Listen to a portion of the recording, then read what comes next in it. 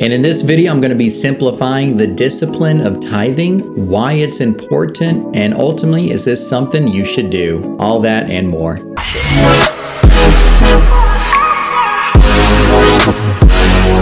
Praise the Lord, everyone. My name is Brother Mario. Welcome back to the channel. And if you're brand new, welcome. The purpose of this channel is I'm here to show you that we are real apostolics with real problems, with real solutions, all solved in a divine way.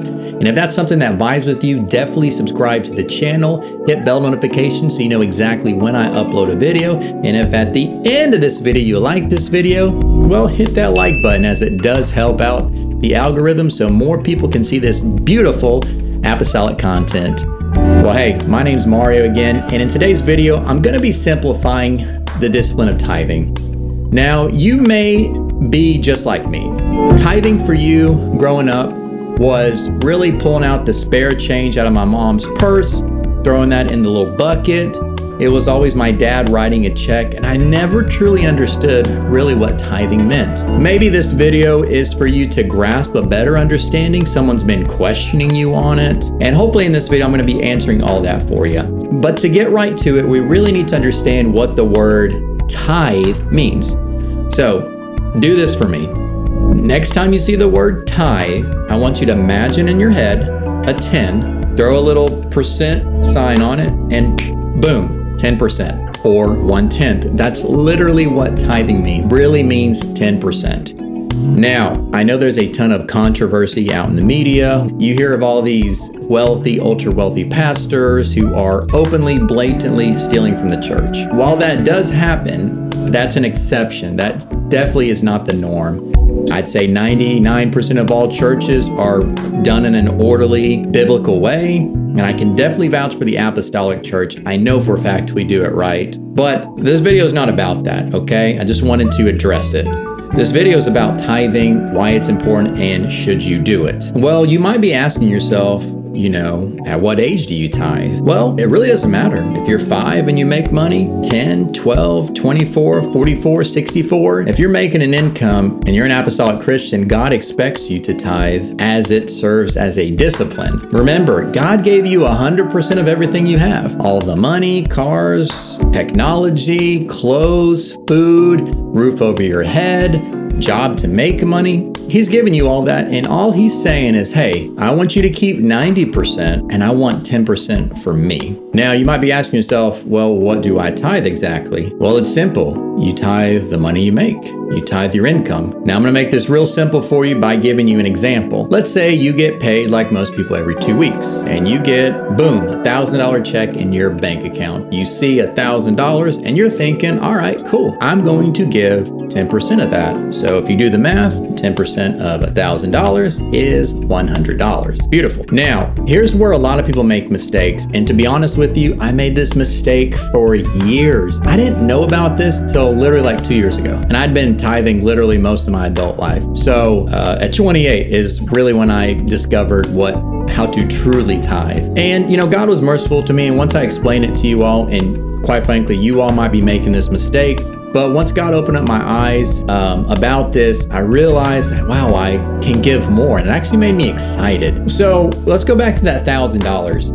That $1,000 you've made in 2 weeks, that's what's called your net income. That is a figure called your gross income minus taxes, insurance, Social Security, investments, whatever. Okay, that's what your employer actually gave you, or what you made ultimately after all those things. But what you need to do is you need to go a little bit further. And if you work for somebody, you need to figure out how much you truly made during those 2 weeks. And so for this example, let's say you actually made $1,200. That's called your gross income. That's before you pay out your taxes, before you pay out your insurance, before you pay out Social Security, before you pay out your investments. That's actually what you truly made. And that's the figure you need to be tithing from. Now, for me personally, I was that guy who saw $1,000 in my bank account. I gave $100, boom, didn't even think of it. But it wasn't until someone revealed that to me through a Bible teaching that it's actually right, it's the money before. But in this example, if you made $1,200, you actually should be tithing $120. Remember,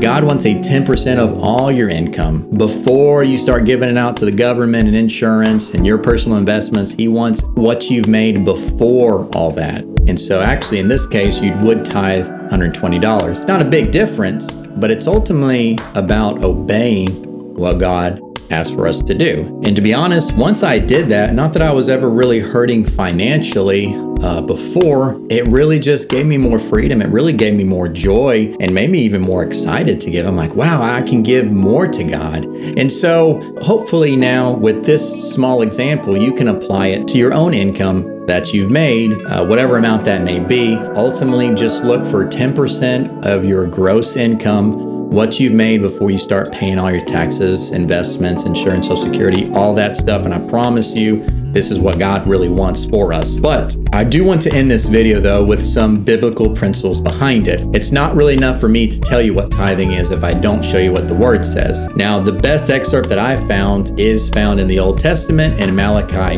3, and it reads like this: "Should people cheat God? Yet you have cheated me. But you ask, what do you mean? When did we ever cheat you? You have cheated me of the tithes and offerings due to me." Here we find a dialogue between Malachi and God literally calls out Malachi and says, "You have cheated me of my tithes and offering." Now, we find a new word here, offering. Well, what's offering? Offering is anything above that you want to give to God that is not required. But I promise you, if you will start tithing, look what God also says here. "Bring all the tithes into the storehouse, so there will be enough food in my temple. If you do, says the Lord of heaven's army, I will open the windows of heaven for you. I will pour out a blessing so great you won't have enough room to take it in. Try it. Put me to the test. Your crops will be abundant, for I will guard them from insects and disease. Your grapes will not fall from the vines before they are ripe, says the Lord of heaven's army. Then all the nations will call you blessed, for your land will be such a delight, says the Lord of heaven's army." Wow. God truly, truly wants to bless his people, but he doesn't want to do it really in a monetary fashion. This is also the same God that says it's easier for a camel to go through the eye of a needle than it is for a rich man to enter into heaven. So don't always think that tithing is just about giving back and then, waiting for that great blessing or waiting for that random check inside the mail. It's not about that, guys.